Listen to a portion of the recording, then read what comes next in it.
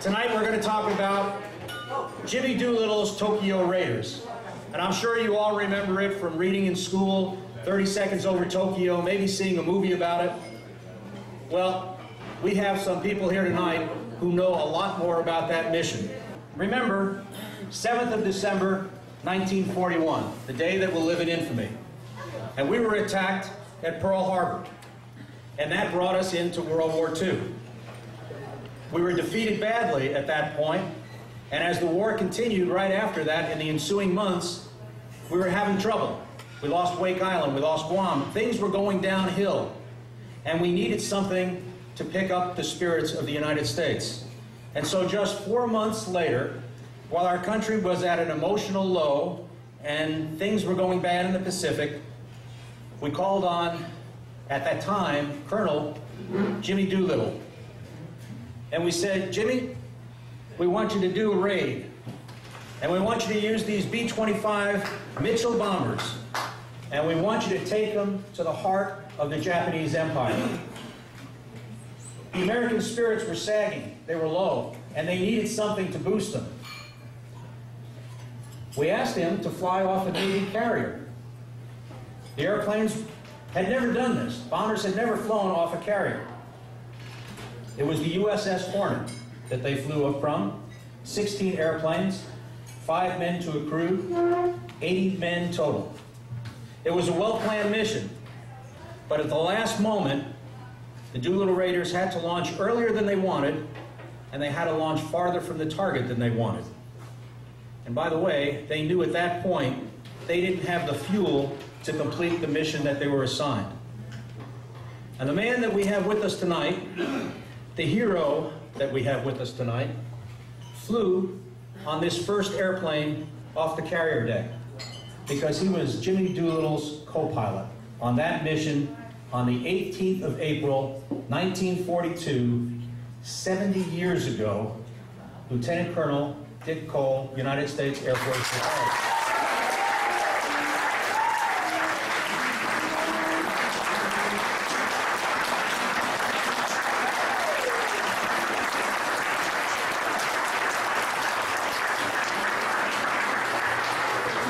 Colonel Cole, they gave you a standing ovation and they didn't even hear what you did yet. That's pretty good.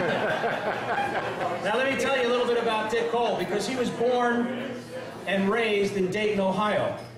He was born in 1915. He was born in 1915. And I can see Charlie over here, he's trying to count on his fingers. Yes, he's 96 years old. And let me tell you this, because it's kind of interesting and shows you the perspective of the gentleman that we have with us tonight. Because he was mowing lawns and delivering newspapers in the neighborhood of Orville Wright. Lieutenant Colonel Cole was an air cadet in 1940, and he received his pilot's wings in 1941.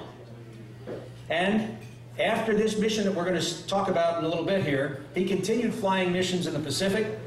He flew air commando missions behind Japanese lines, and he remained in our United States Air Force until he retired in 1967.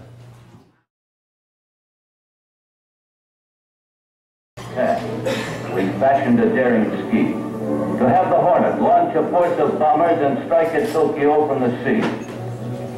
All the volunteers for this secret and hazardous job had been specially trained by Colonel Jimmy Doolittle. While under destroyer escort, the 80 Tokyo Raiders held a deck ceremony with Japanese medals. Doolittle fastened one of these to a 500-pound bomb. The medals were going to be returned with interest. Lashed to the flight deck, the 16 B-25s had a rough voyage. Hoping to reach a takeoff point 450 miles from Japan, but ready to start in event of discovery, the crews kept fit. They were discovered.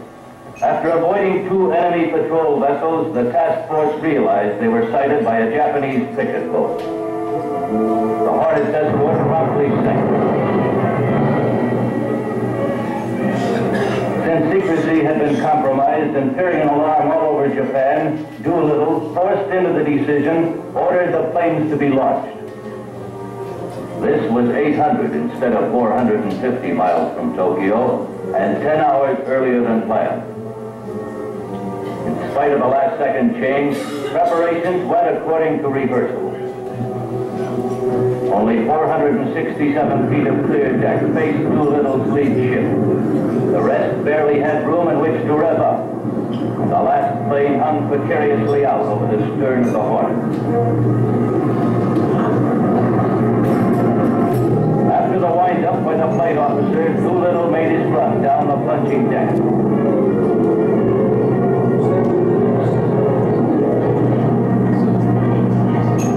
With 100 feet to spare, he led the parade.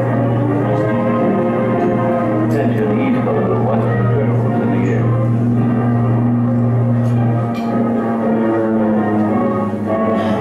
The crewmen cheered as one plane after another screamed down the swaying runway.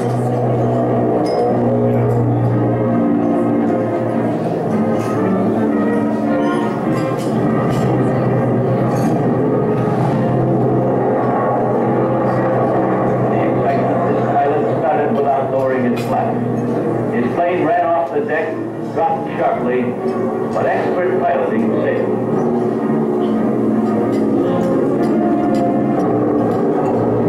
Launching fully loaded medium bombers had never been done before. When the decks of the flagship were cleared, Admiral Halsey signaled to Colonel Doolittle and his gallant command, good luck and God bless you. Tokyo, oddly enough, had just completed an air raid drill. Their patrol boat had warned the city, but the attack was expected the next day. Therefore, the Jap war machine rolled on, unmindful of the approaching eagle. Target factories were turning out munitions tagged for Corregidor, Midway, and Dutch Harbor. Secure behind their Pacific fortress, and confident of an early victory, they discounted America's ability to fight back. Thus, the bombers were virtually unopposed as they flew on the deck. They swept in over the coast on their way to Tokyo. Elements separated and some climbed to 1,500 feet from the bombers.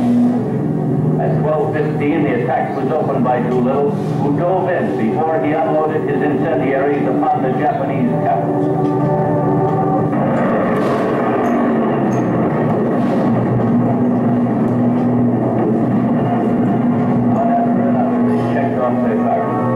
Tank factories, shipyards, docks, railroad yards, steel plants, gunpowder factories.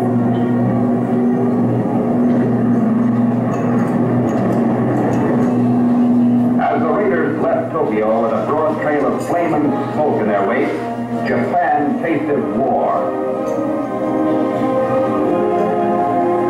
The raid was but an omen of the eventual destruction to be heaped on Japan from the skies. As Doolittle later promised, we're going back to Tokyo, and we shall go in full array with mighty allies.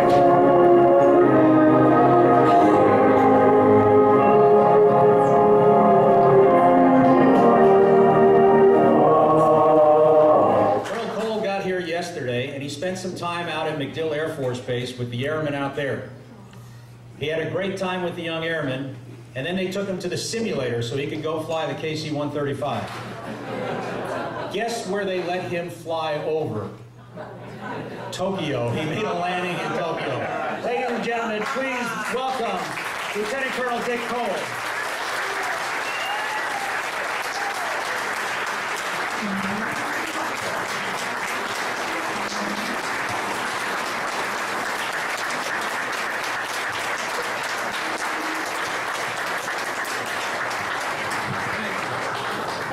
Thank you, Colonel Cole, for being here tonight. What we're going to do, ladies and gentlemen, is let you ask questions of Colonel Cole.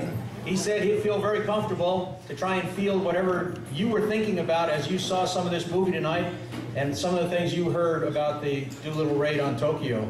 So, Colonel Cole, are you ready for the first question, or do you have any opening comments or anything? Yes, sir. Could you please describe your practice sessions for the mission? And part two of the question is, how did you get that big airplane off in such a short distance? Okay, let me repeat this for everybody out there. He's asking about the practice session. Did you do much practice, and how did you get that big airplane off that carrier in such a short distance?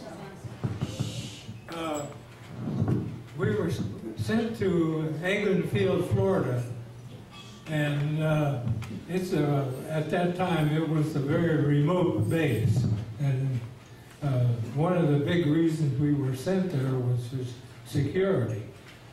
The Navy, who we couldn't do without for this mission, assigned a lieutenant pilot. He taught us how to make a carrier takeoff. They marked out distances on the runway, and we had to take off ahead of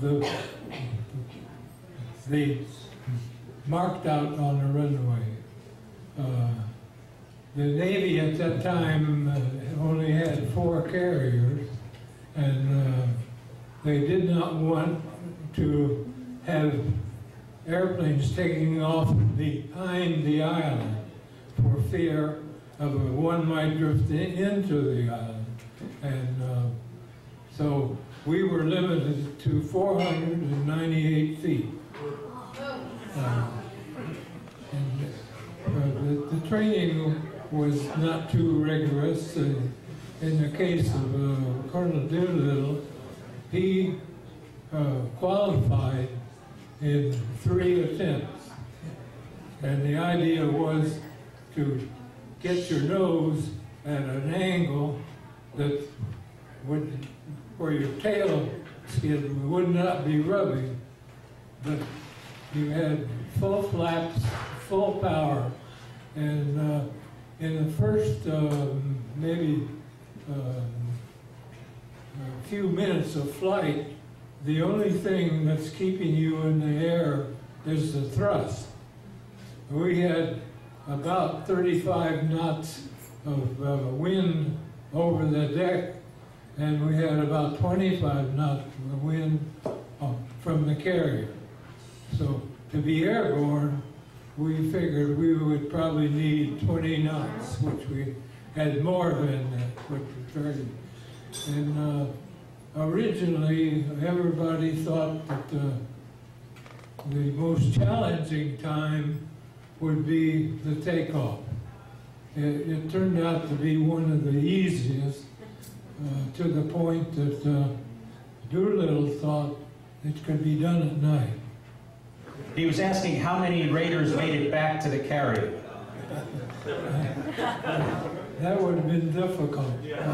When we left the carrier, that was it. We had no course but to proceed on the mission. As soon as we left, the carrier turned around and headed back to Hawaii. That's us Navy guys. Although I will say this, that the Marines did mount a hook on a B-25 and land on a carrier. Of course, it was experimental, and they didn't pick up on it.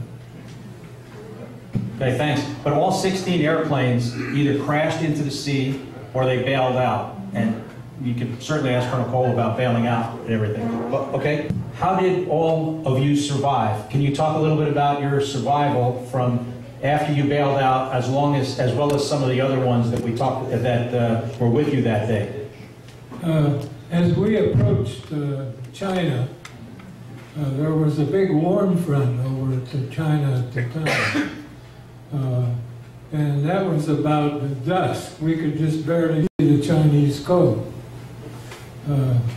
Supposedly, as the plan was, there was supposed to be a mobile homer, a directional homer, stationed at the field we were supposed to land and gas up and go on into western China.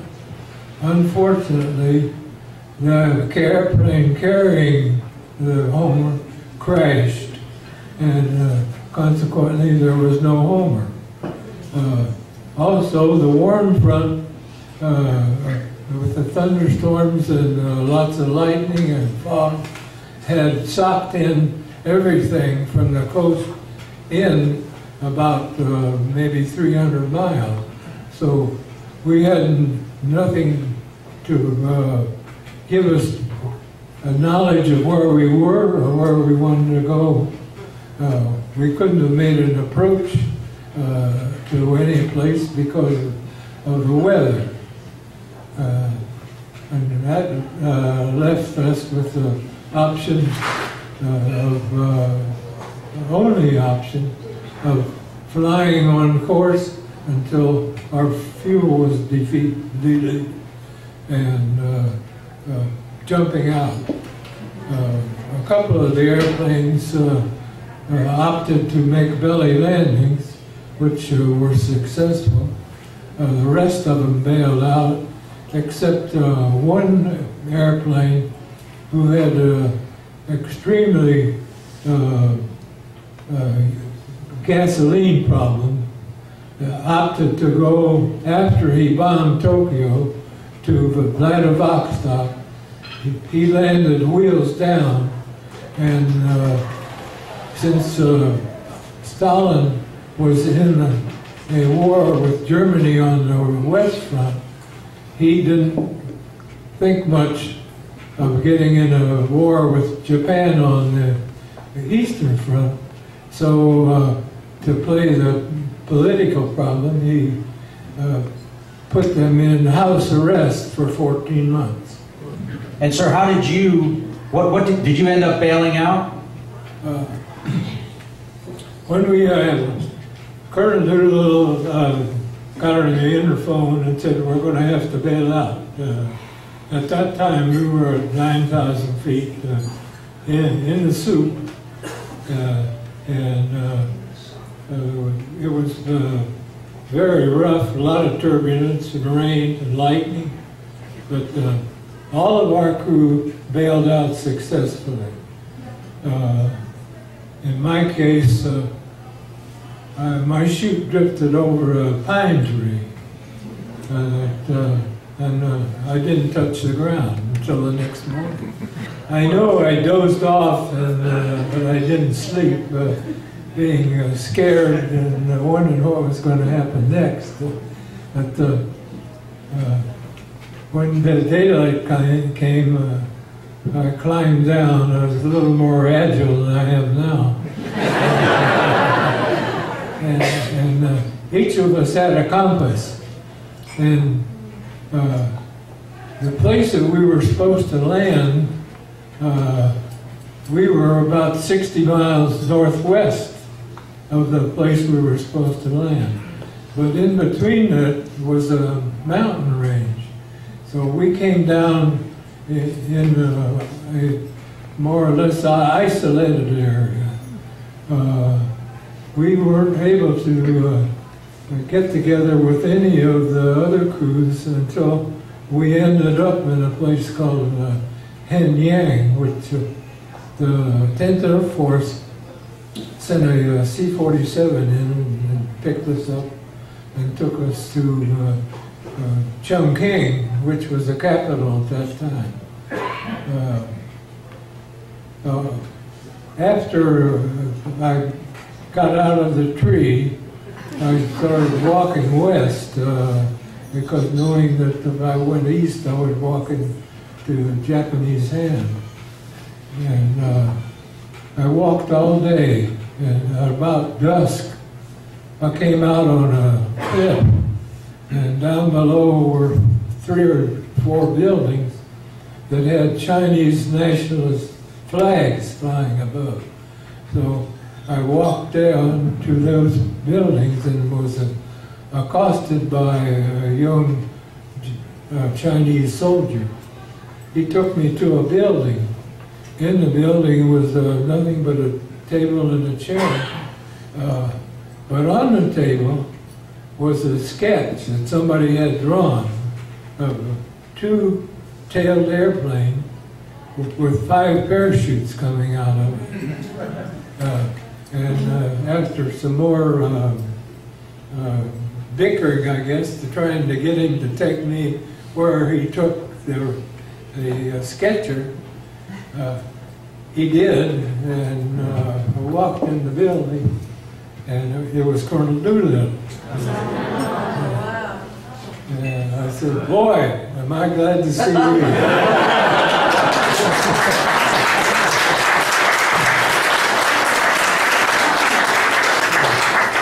And he greeted me and said he was happy that I wasn't injured and so forth.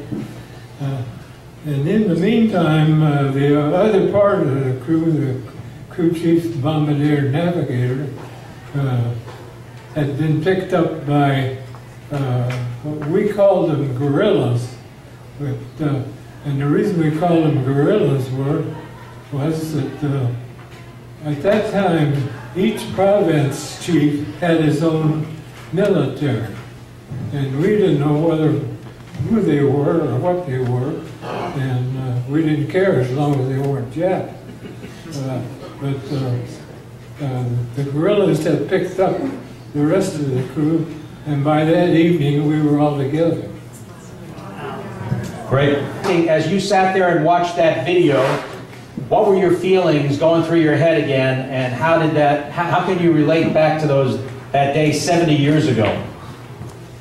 Well, I was thinking about that. The day was like the film. It was kind of foggy and rainy.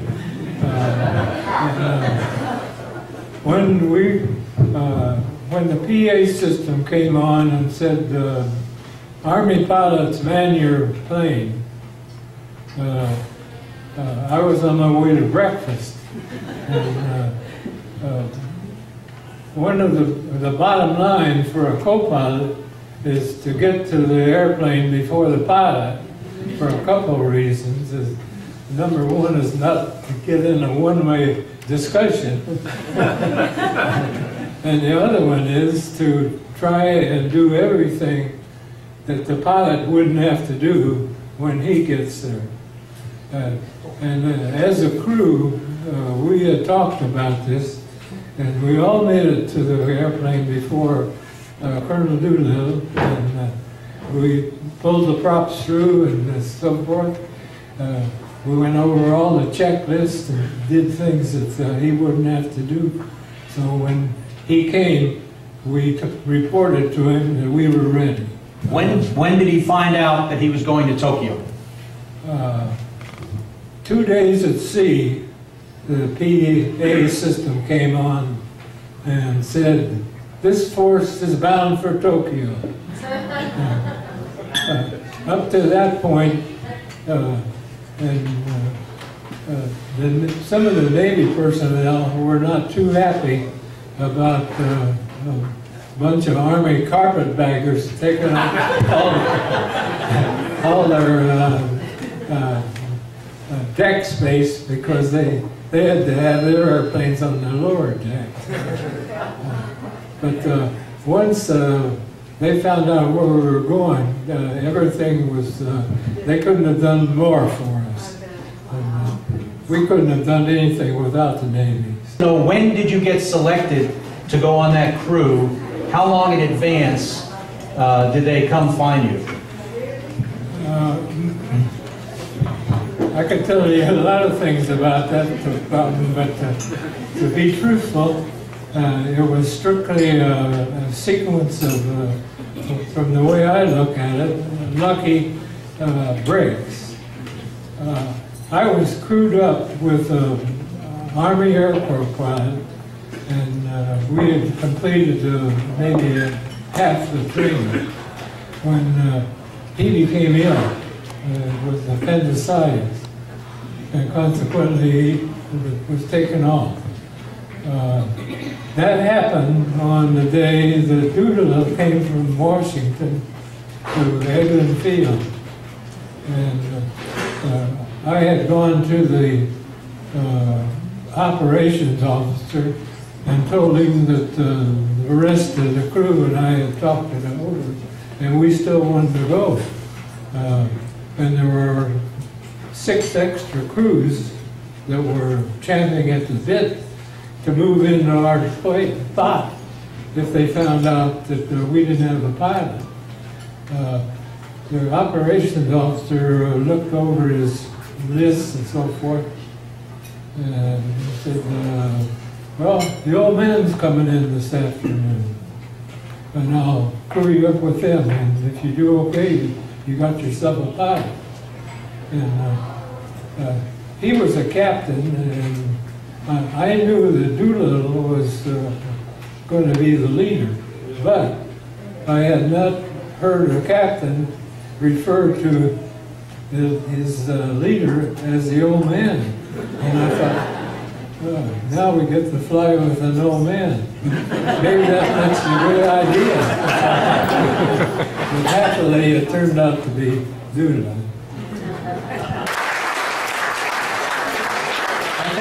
I think that's all we have time for tonight. I know we could sit around and listen to Colonel Cole all night long. Let me tell you, though, that he is going to stay for the awards, and then we have a table over here in the corner where he has some lithos of the aircraft that he flew on that specific day, April 18th, 1942. He signed some of them. He'd be happy to give them to you. All they ask is maybe a little donation for their Raiders Scholarship Fund. And so he'll stay around, have your picture taken with him. He's a great man and a true American hero. Thank you, Colonel Cole.